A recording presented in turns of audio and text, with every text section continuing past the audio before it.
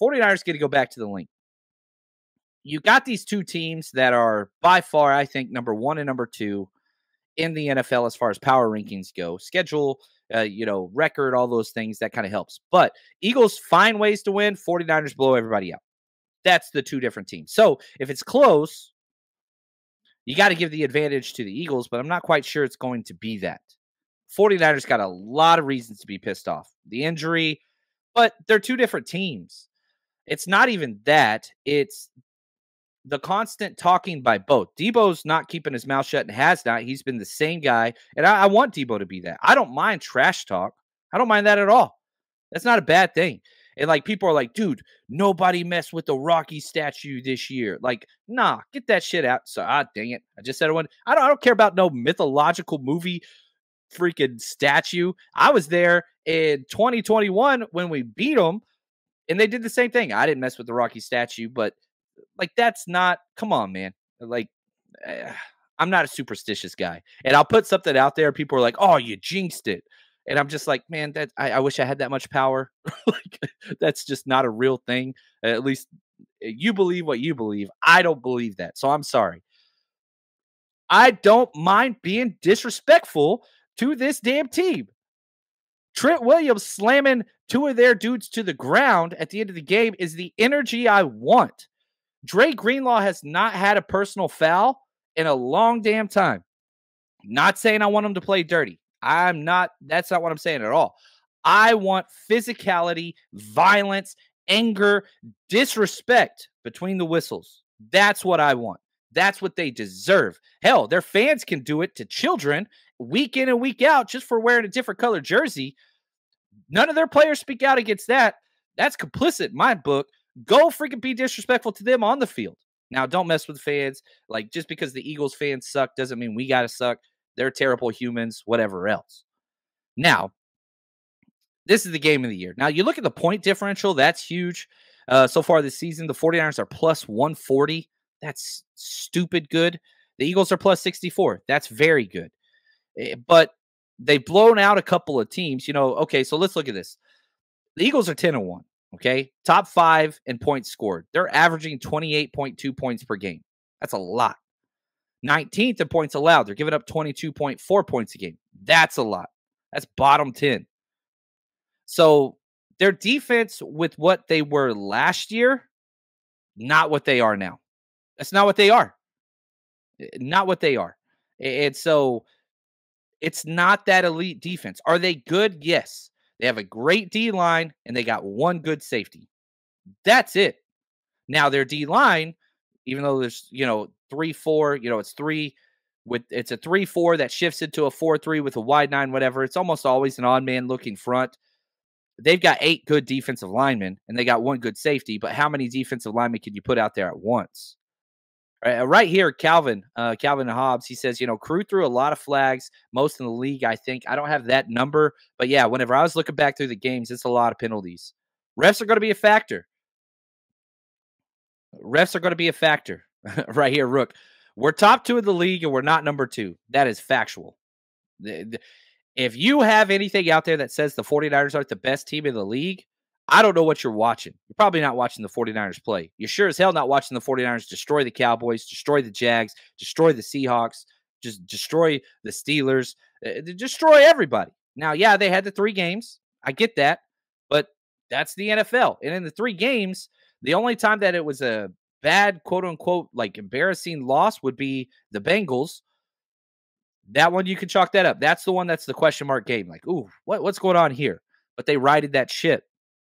You look at the Eagles, you could argue they're playing some of their worst football right now. Now, the quality of opponents that they're playing, solid. The last 3 games, Cowboys, Chiefs, Bills, they beat them all. Barely, but they still beat them all. And you could cut up quarters of each one of those games, and you could say this is not a playoff team. They turn the ball over like crazy. Their defense is not sound.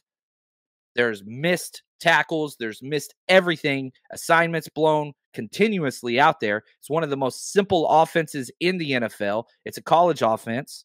It really, it's an RPO college. Hey, I want to play a clip. Just as a person, I don't know him personally, so don't take this wrong. I think he just shows a lot of poise.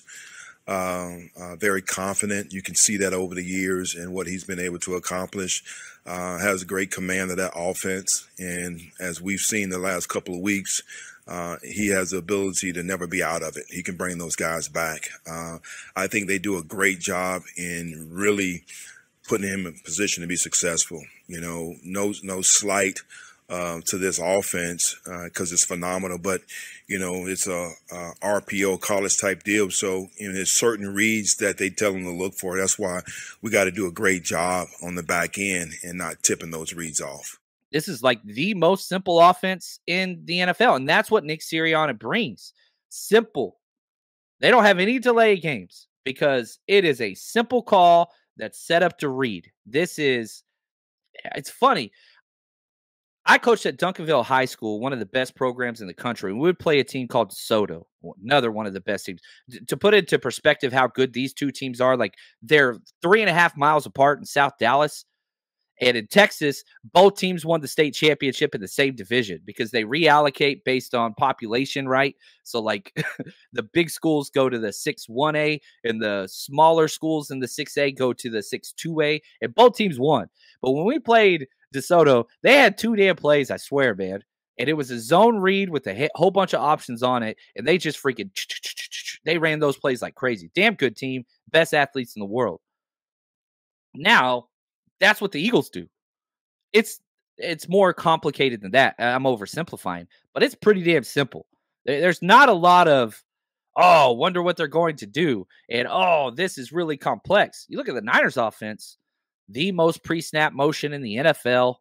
You know, every play is built off of 4 other plays. So if you stop this play, well, we're going to boot that, or we're going to kick that back, or we're going to run a stick nod on that. Like everything, it's a web of plays where if you stop this individual string, well, there's 5 strings off of it that we can go with.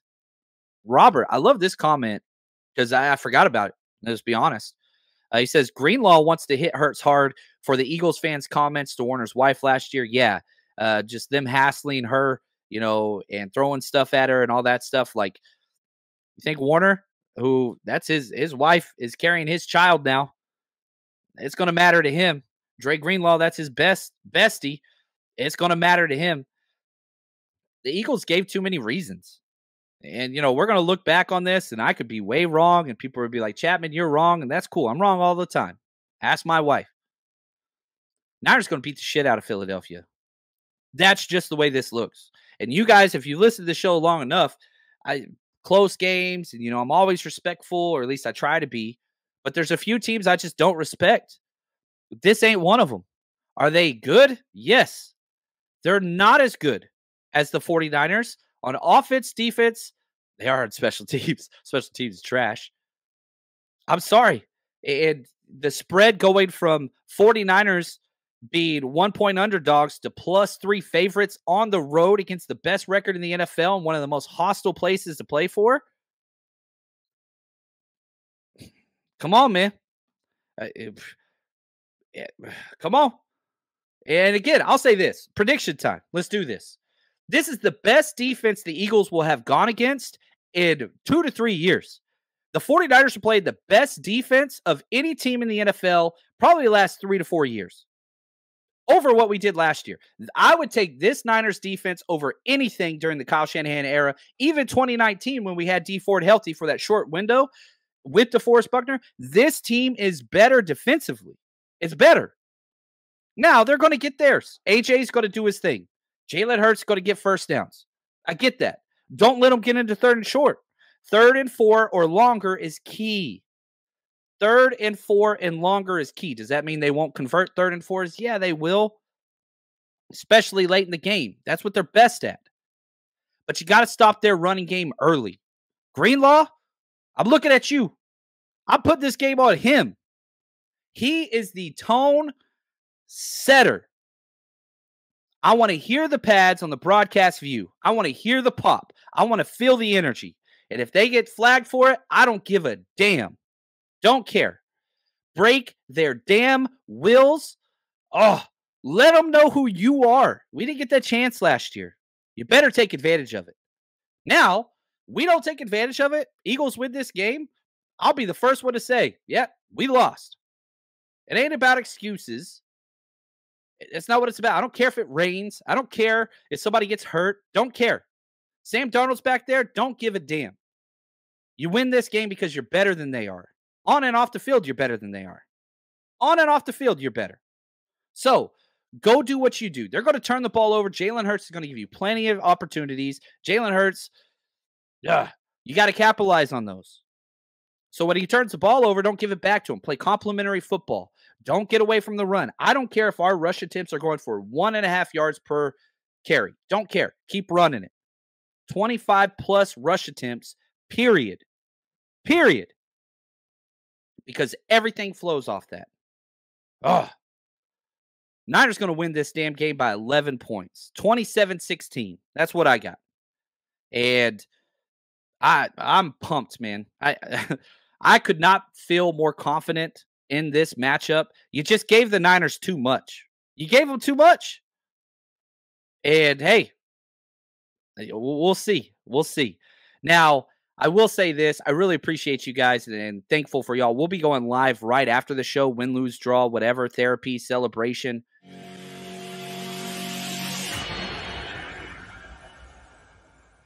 The 49ers Rush Podcast.